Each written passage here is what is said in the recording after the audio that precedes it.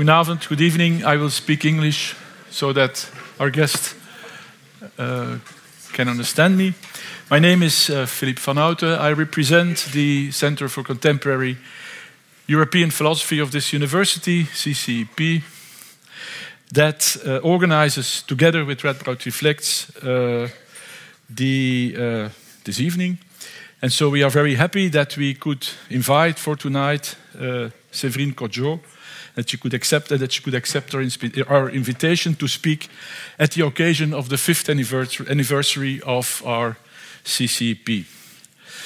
The Center for Contemporary European Philosophy started some years ago a research line, as they call it these days, a research line on intercultural philosophy.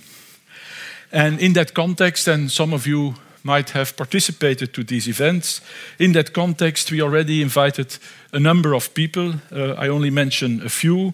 Bashir Diagne gave a talk on philosophy in Islam.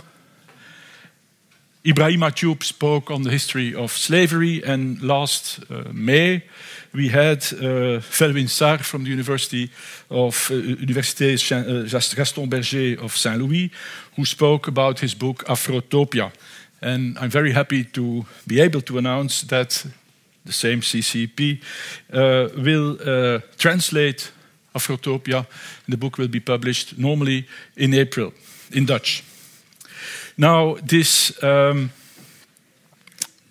we invited Séverine Kodjo for this 5th anniversary to indicate the importance that the CCEP gives to intercultural philosophy. That is, to the need to broaden our philosophical perspectives beyond our own culture.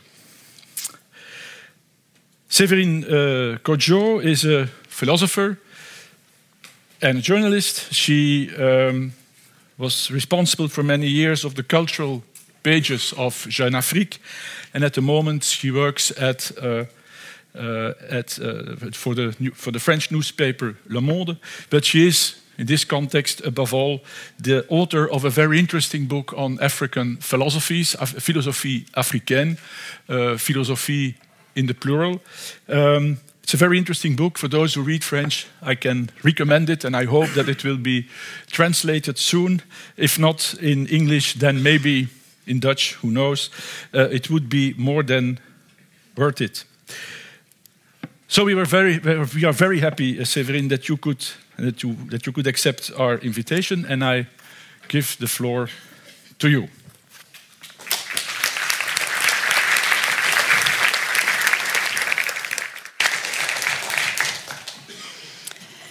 Good evening. I am very, very happy to be here with you. So, first and foremost, I would like to thank Philippe van Houten and Hanuta de Groot for this invitation. It's really a great honor for me to be with you. Tonight, I would like to speak about African philosophy in a specific way. I will not relate the history of African philosophy, but I would like to distinguish how African philosophies can help us to think, to rethink our world, and how they can help us to make world together.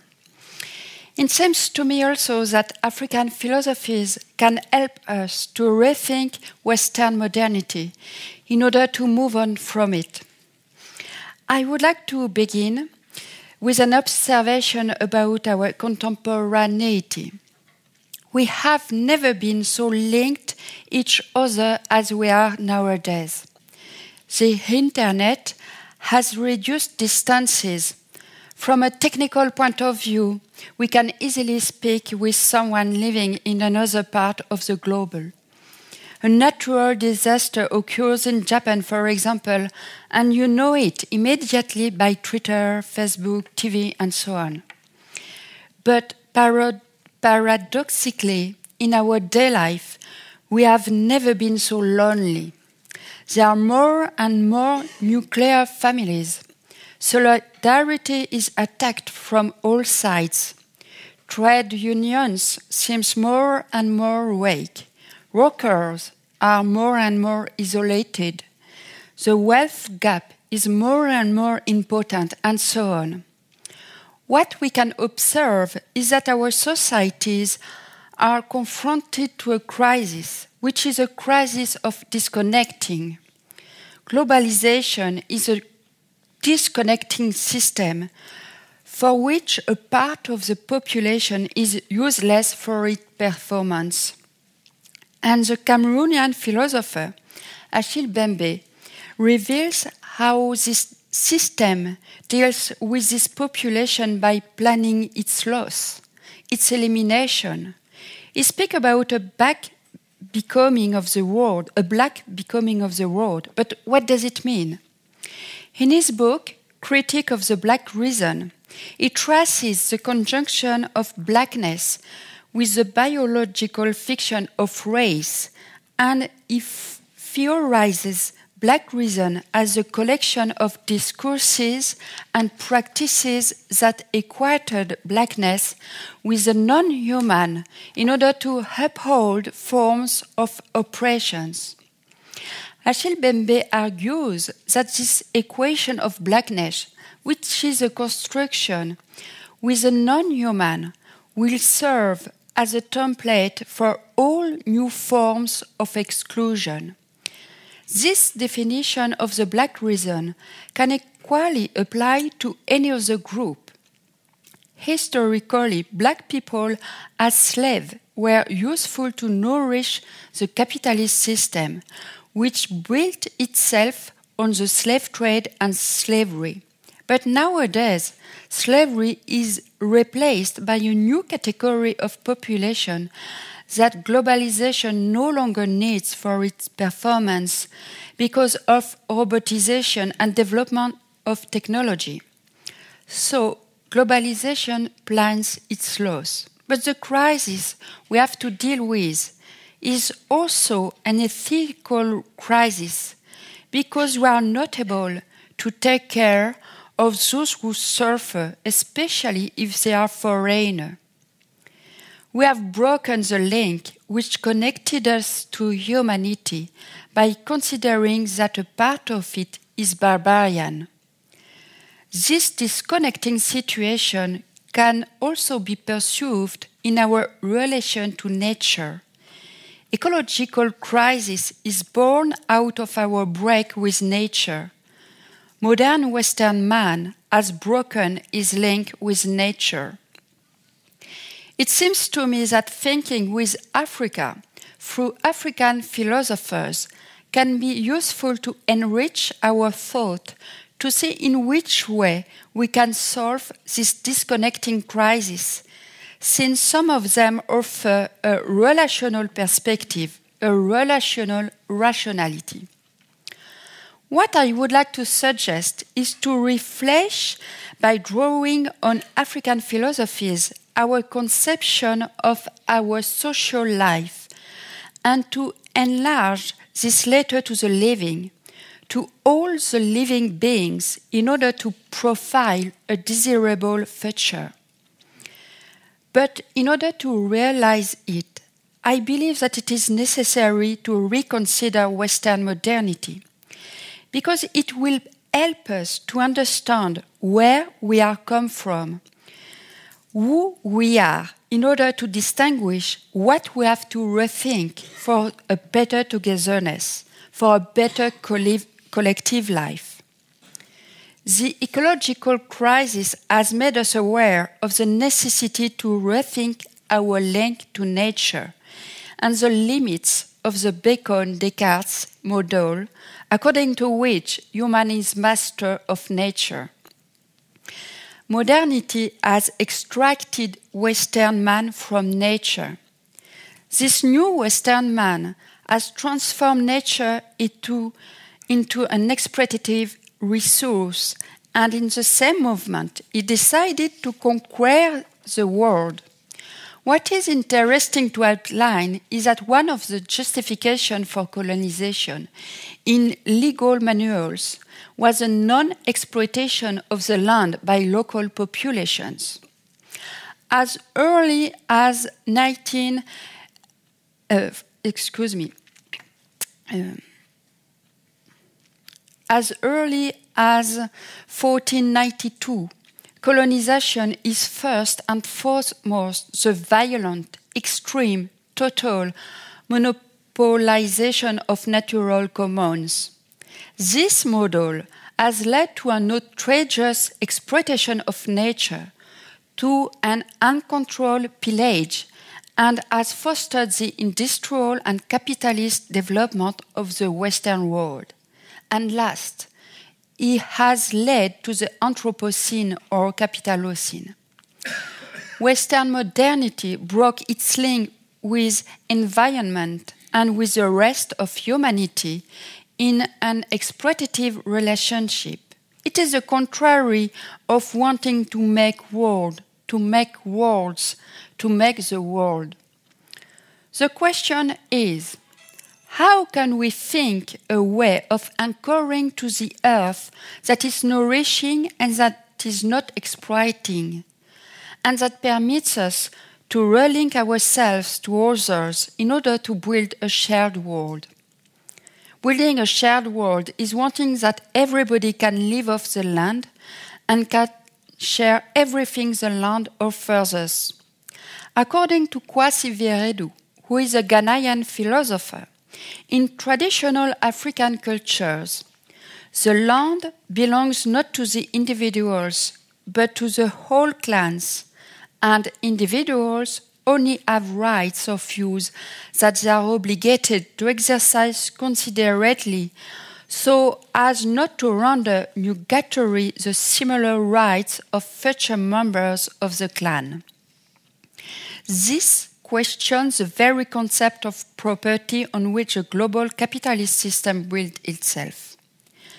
Nelson Mandela, who transformed the notion of Ubuntu that we can translate by I am because we are in a philosophical concept, explained during his trial in 1964 that his ideal of a classless society came from his reading of Marx, but also, I quote him, from my admiration of the structure and organization of early African societies in this country. The land, then the main means of production, belonged to the tribe. They were no rich or poor, and there was no exploitation. Private ownership does not exist in this system. Kwasi Veredu explains that the external world that the traditional African recognizes includes other human beings and living and non-living beings, as well as extra-human beings of varied grades of power and intelligence, ranging from the superhuman to the subhuman. All these are regarded as regular parts of the world order. There is therefore no question of trying to control or dominate this whole scheme of things and beings. What are the consequences of this?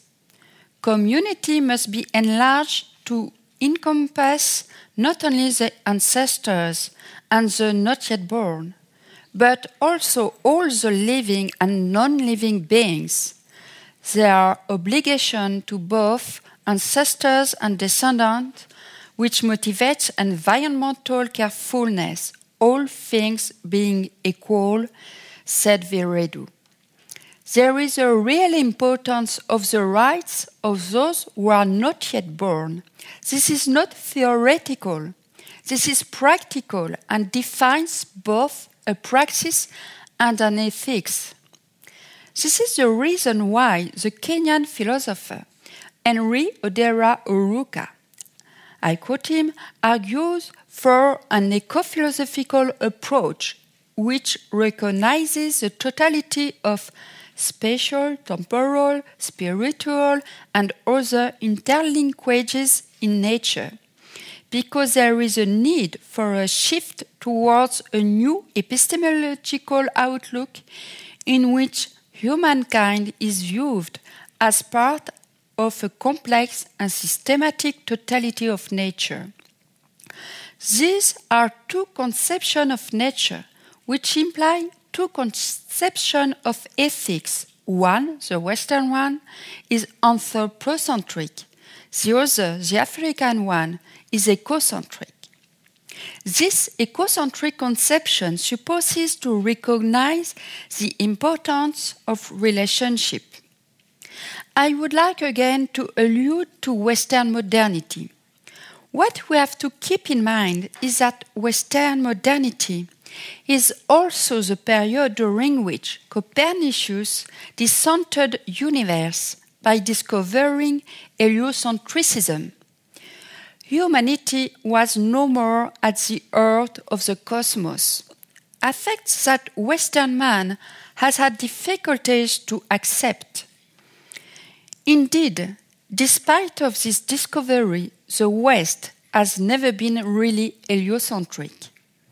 A process of withdrawal from the cosmos from a philosophical point of view was developed in the West during the period of so-called modernity, which, writes Emanuele Coccia, identifies itself with the appeal of the earth at the expanse of the stars, with the ever deeper affirmation of the earth as a definitive horizon of our existence and of all knowledge.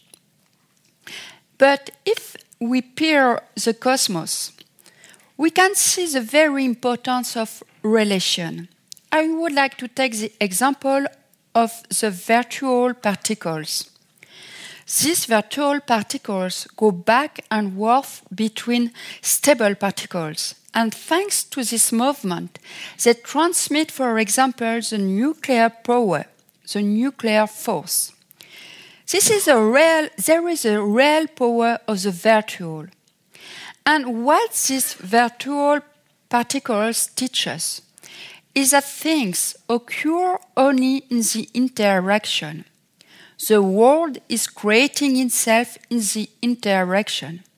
This is what Buddhism suggests with the concept of vacuity.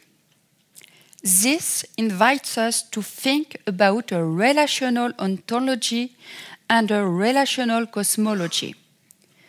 According to Odera Uruka, we have to adopt a holistic outlook in which everything is related to everything else. This interrelatedness requires a corresponding philosophical approach that looks at nature in its totality and derives from it ethics that reflects this outlook. This is a way of constructing an eco-philosophy. Contrary to environmental studies, which have so far restricted themselves to the study of the Earth and atmosphere, says Odera Uruka, eco-philosophy must include the totality of both human-made as well as non-human-made philosophy about nature and the totality of the universe. The eco-philosophy invites us to found a new ethics which would take into account the complexity and totality of nature. This would be a parental earth ethics. This implies to take care of the human beings as well as the non-human beings. Parental earth ethics is for Odera Uruka a basis ethics that would offer a motivation for both a global environmental concern and a global redistribution of the wealth of nations.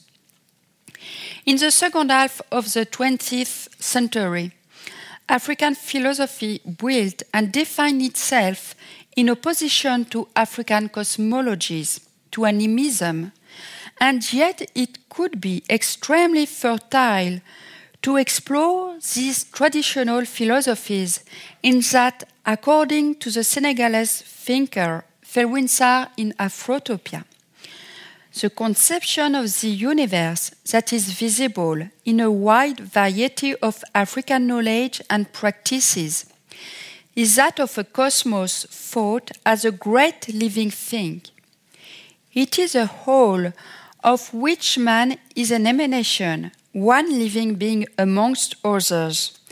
Man is considered as a symbolic operator linking heaven and earth. The ritual of repairing the earth constitutes one of the most significant symbolic acts in a realization of this responsibility.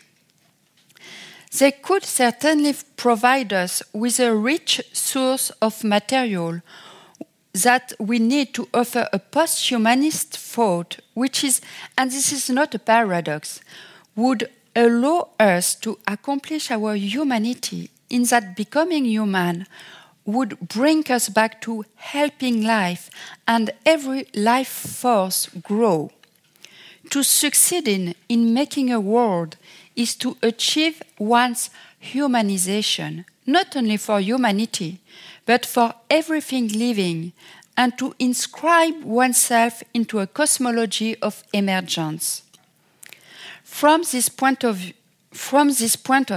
the in common is our horizon, that which we should all reach out towards. This obliges us to sketch out an ethic of relation which reinforces being and allows us to realize ourselves fully. That is to say, not to head towards greeting havings, but towards better being, just as the Senegalese philosopher Souleymane Bachir Diagne invites us to do in his book Bergson Postcolonial, in a world to fulfill ourselves spiritually. This vitalist ontology is present in Bantu, Dongon, Serer cultures, insisting on an ethics of action.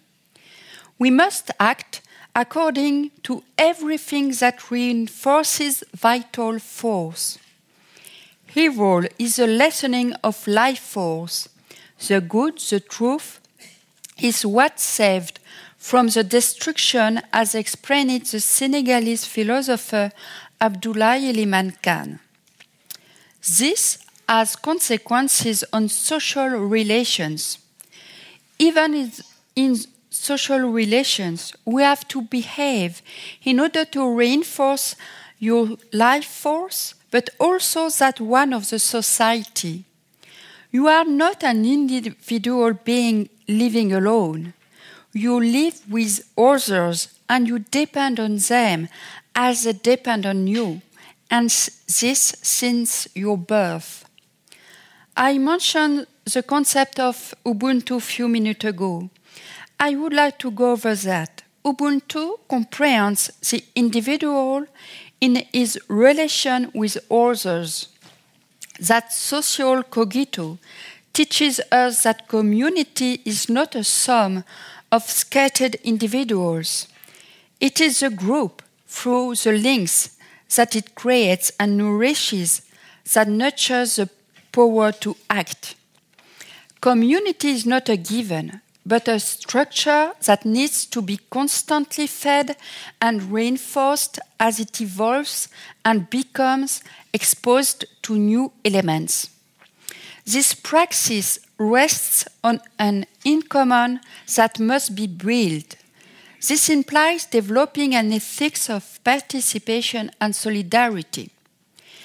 In his essay, Mandela, A Philosophy in Acts, Jean-Paul Jouari explains that Ubuntu, which could be translated, as I said, as I am because we are, invites us to privilege the common interest over that of our individuality in all circumstances, and to strive always to identify with others, even with their feelings of hostility, in order to regulate one's own life.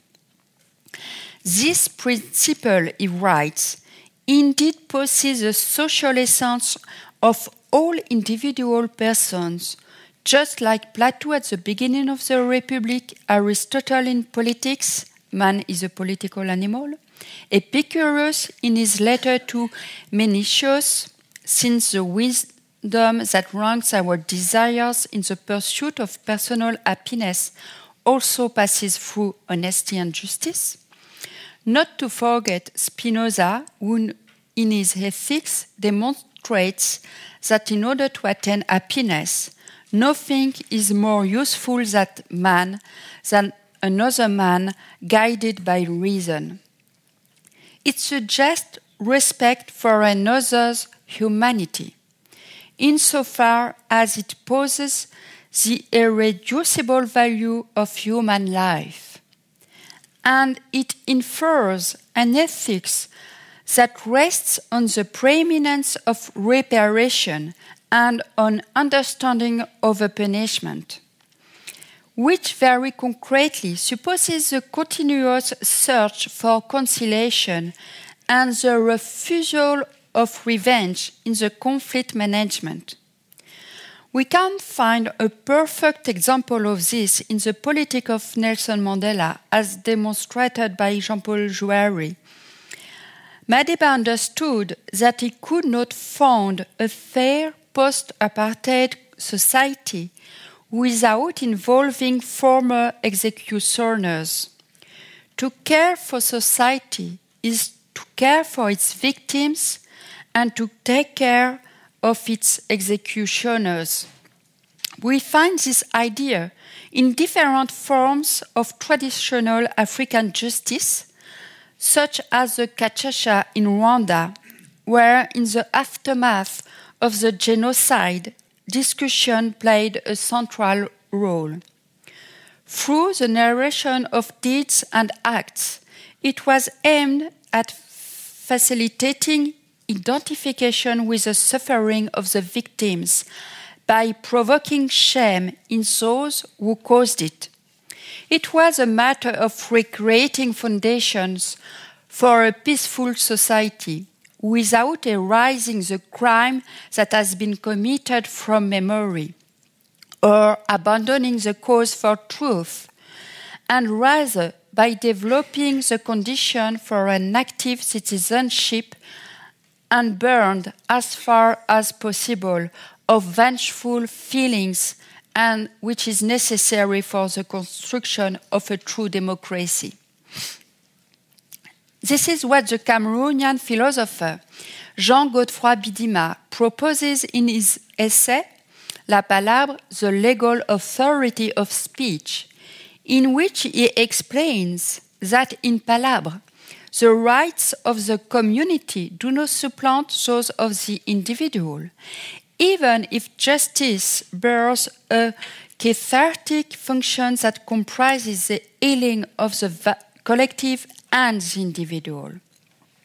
It seeks to rehabilitate the other, be they the victim or the guilty party, and to recognize them as such as a full member of society.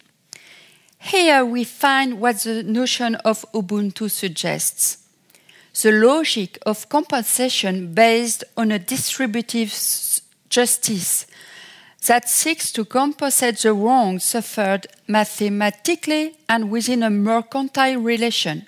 You must pay your debt. Conflicts with the logic of compensation based on an asymmetrical justice which apprehends the future and seeks to patch up the broken link. In the end, it is not so different from what Paul Ricoeur writes about the just when he explains that reparation of the broken social bond is not conceivable without mutual recognition. At the end of the trial, the winner must always be able to recognize the loser as a legal entity. The latter, in turn, must recognize that the sentence is not an act of violence, but of recognition. It is a question of rehabilitating the other and re-establishing every party's public and self-esteem. Justice must ensure that the honor of the victim, but also that of the losing party, is preserved. Jean-Godefroy Bidima explains that there are two ways of understanding palabre. The first one, I quote him, defines it as a movement that brings violence to an halt after heated debate. It leads conflicting individuals towards consensus.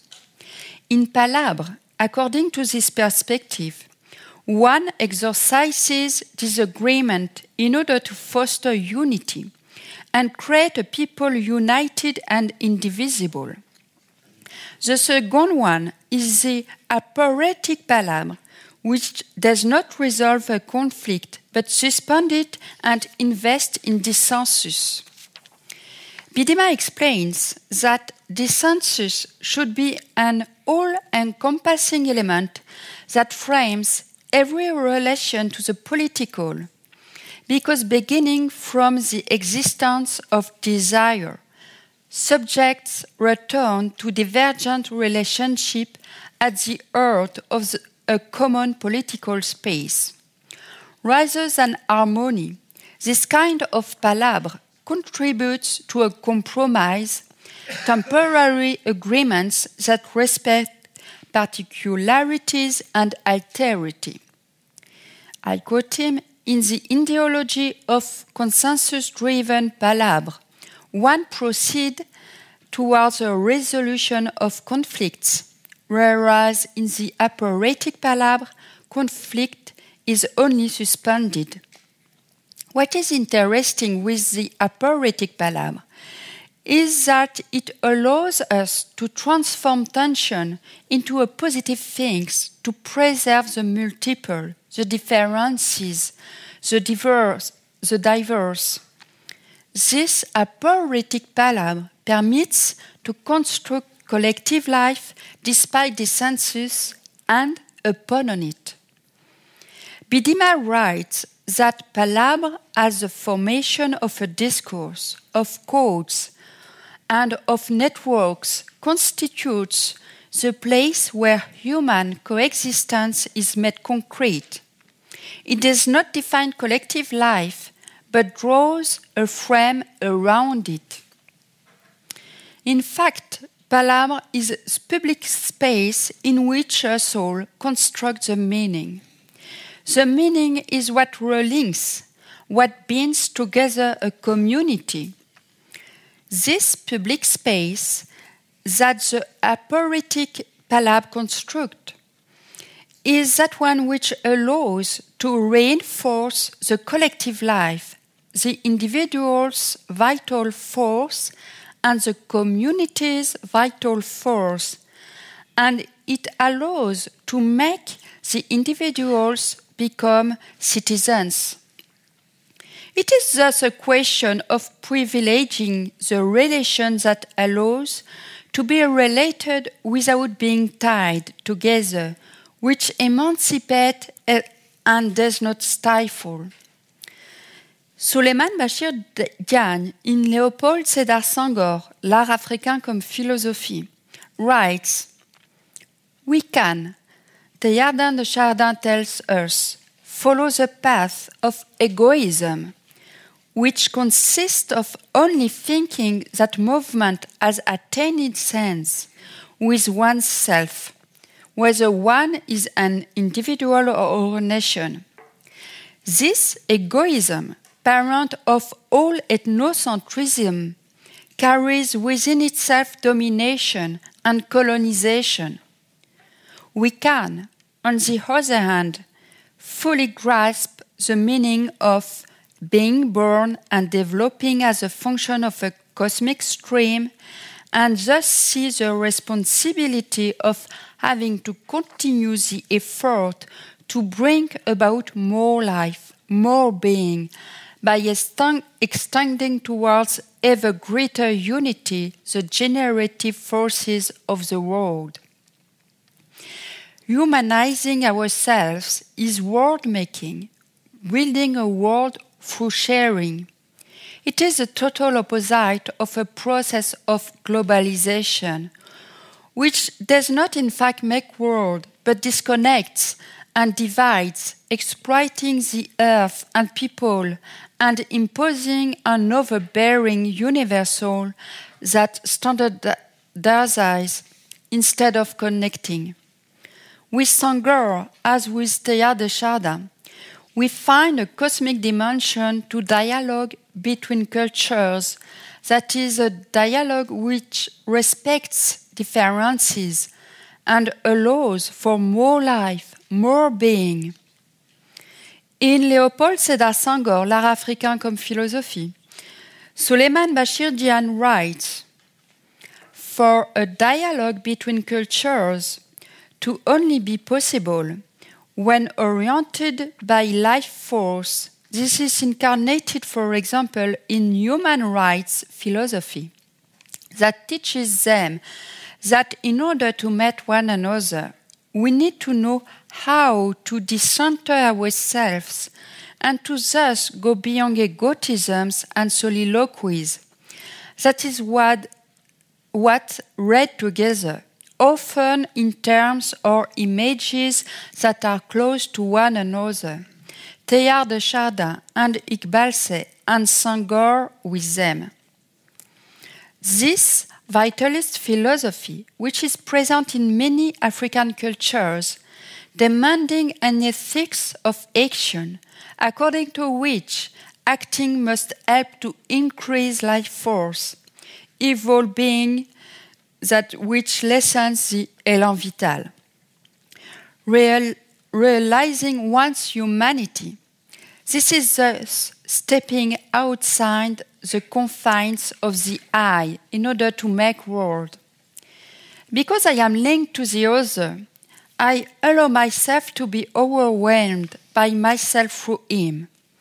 I no longer position the other in the place of object, of conquest, and of possession, but I set him up as subject, facing me at once as an authority of an adjective and source of humanity, like me, as I find that I am through him overwhelmed by myself.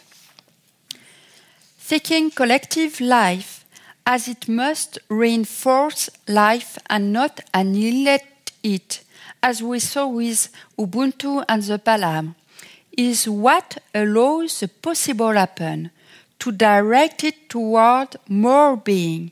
It is also what can help us to think movement towards more being. Reinforcing life is working for the future, otherwise we are nihilistic.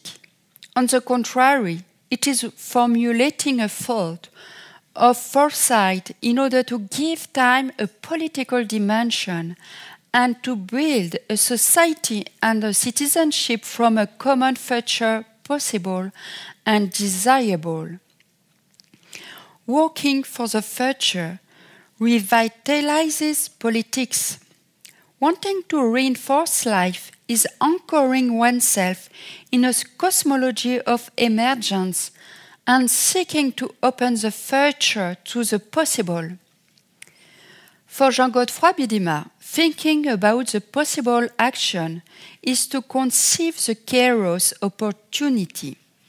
That is to say, the time of good opportunities, the one that links the not yet and the nevermore.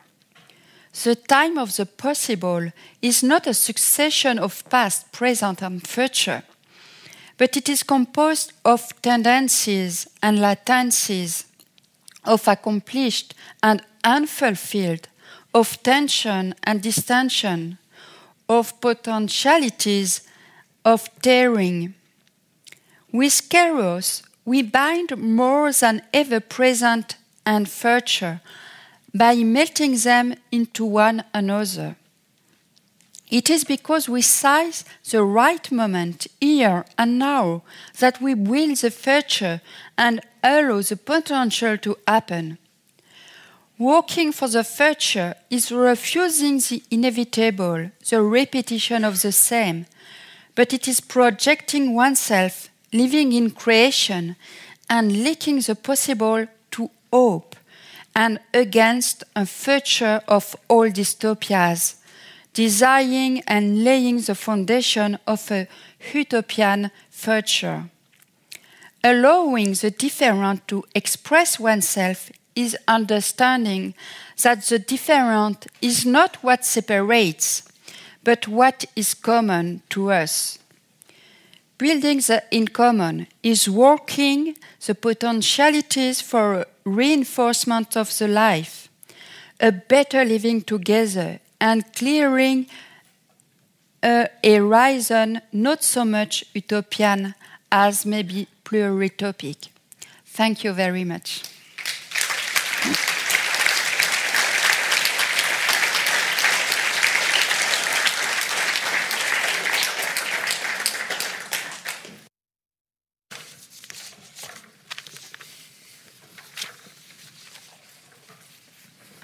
Yeah.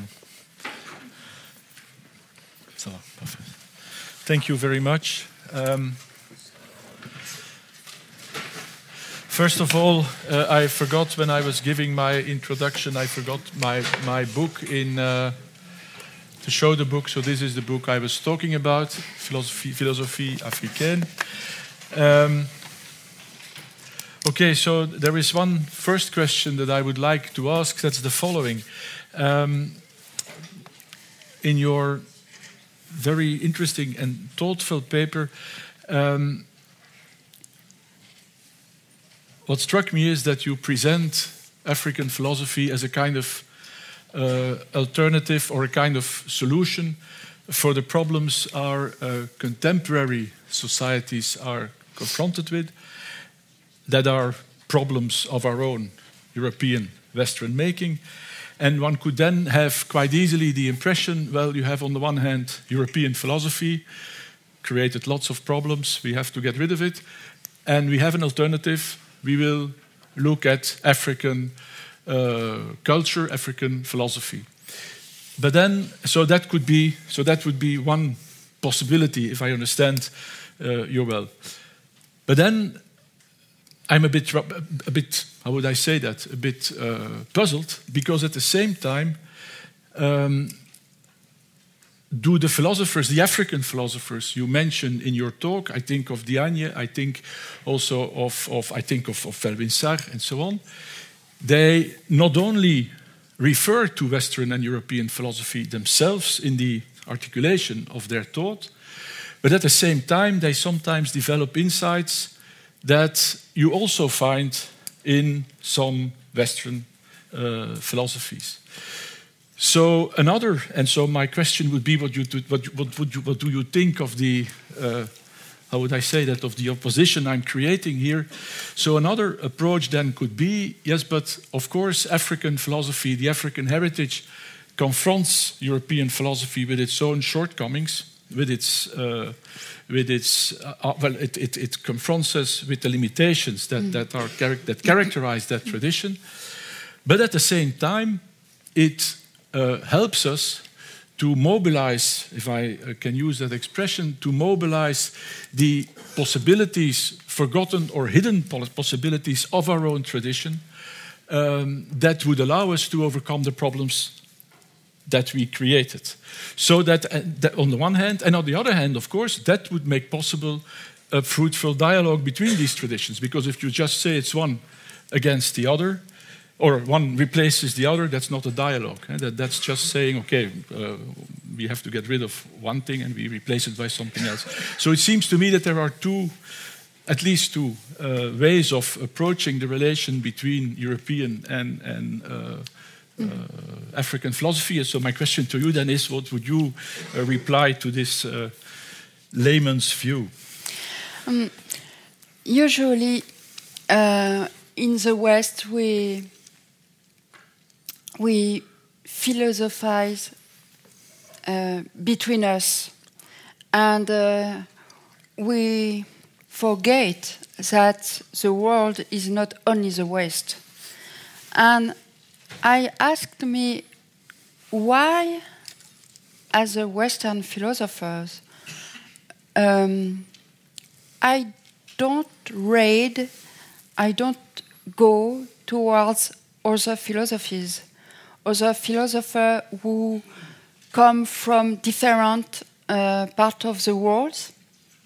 And discussion is easier when you are in the same culture. But I think that maybe dialogue is more rich, is more interesting if you dialogue with someone who came from, we came with another culture, another philosophical background, and maybe it permits us to decenter ourselves, to make a detour by the other, to come after and to refresh our conception of philosophy, of politics, of democracy. It is by the confrontation that you enrich your reflection. And it is always a pity when you see that in French university there is no teaching on African philosophies. And there is no possibility for scholars, for students to learn about African philosophies. And it was a question for me, and you can't answer to this question if you don't think about colonization. It is a heritage, a colonial heritage that we have, and we have to confront ourselves to this heritage. And usually when we speak about the necessity of decolonizing our mentalities, of decolonizing knowledge, we think about it as it was an African imperative, but it is also a Western imperative, because colonization transforms the colonized people, but also transforms us. We have to keep in mind that we come from a next colonial society, a next colonial nation and structure, and we inherited of this background. And from this background, we thought that philosophy was only a Western thing, that we even think that philosophy is a Western creation. But it is stupid. Philosophy is everywhere where there is humanity. So it interests me to go in African text to see what African philosophers have to say, have to teach me. And maybe it can enrich ourselves. And what is very interesting is to see that this kind of intercultural philosophy, intercultural practice of philosophy, is what African philosophers have always done. Their African philosopher was discussed each other with different cultures. In Timbuktu, for example, there were a lot of philosophers coming from different parts of the world, and they discuss each other in what we call today Ethiopia. We translate Aristotle in Ethiopia in the maybe 5th or 6th century of this era. So it is interesting to remember this and to say that this practice of philosophy is a practice of the encounter, of meeting, of exchanging. And contemporary philosopher, African philosopher, use Western concept if they think that they need of it. And they use traditional concept if it's better for them to think about African philosophies. And I think that we can, if it's better for us in the West, to rethink the political situation, to rethink how we can make a society more with more solidarity. If it's useful to think with the Ubuntu concept, so let's do it. In that along that line.